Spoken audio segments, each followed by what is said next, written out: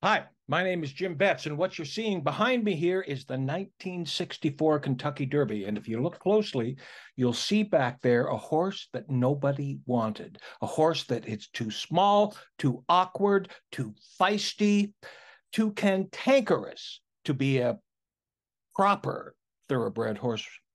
And yeah, he's not doing very well so far. But we have written a musical about him anyway. The musical is called Dancer, a musical in 10 furlongs. The Kentucky Derby is 10 furlongs long. Yeah, they're the leaders right now, and no, Northern Dancer is not among them. But our show is well worth coming to see because we have it choreographed and directed by the great Stacy Tukey from Edmonton. And those of you who were fans of So You Think You Can Dance, Stacy Tukey was one of their main choreographers. Yes, they were on the backstretch now. He's not doing very well. But we have some fantastic talent in this. We have 23 actors, singers, and dancers. We have a four-piece band. We have Sterling Jarvis. We have Barbara Barsky. We have Sam Rosenthal. We have Louise Camilleri. We have Mark Camilleri. Oh, yes, he may be coming. Oh, it's looking better. At any rate, how in the world do you do a musical about horses?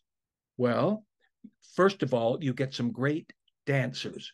Oh, here he comes, here he comes. We're not going to give away the ending, but have a look at how you create horse racing on stage.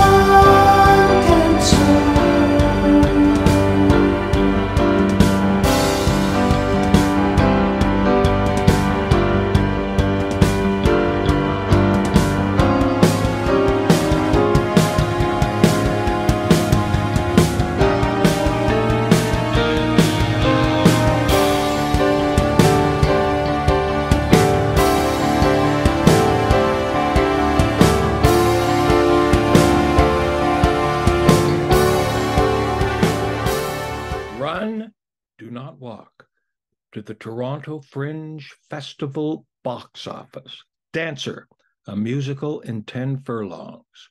Oh, what a ride it's going to be.